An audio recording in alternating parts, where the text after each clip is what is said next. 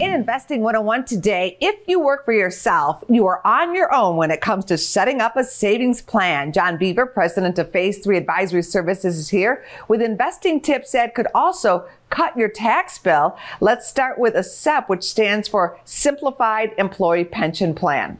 Yes, so a SEP is a form of an IRA, and you can contribute up to $61,000 for 2022. You also can make a contribution for 2021, even though the year is mostly past, and you can make that contribution as late as your filing deadline into 2022. Now, there are no catch-up provisions in a SEP plan as there are with a simple IRA or a 401k.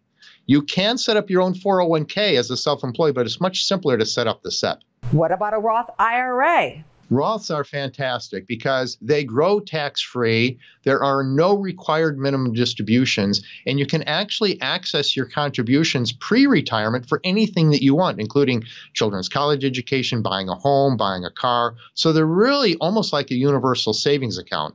Because of that, people should have both their company plan and a Roth IRA.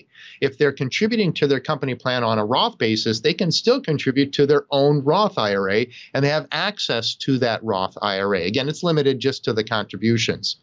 For 2022, there's no change to the contribution amount, $6,000 for those under age 50, plus an additional $1,000 catch-up contribution for those 50 or over. Thank you, John.